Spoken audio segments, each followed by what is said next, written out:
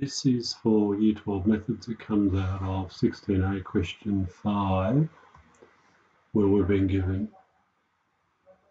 this normal distribution, which means that the standard deviation is equal to 10 and the mean is equal to 3. And if I was to sketch it, so what is my graph going to look like? My mean is going to be 3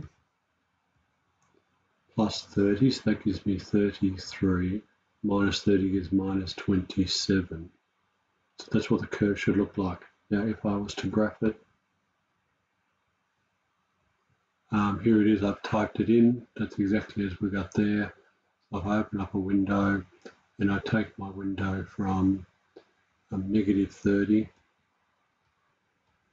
across to say 40, and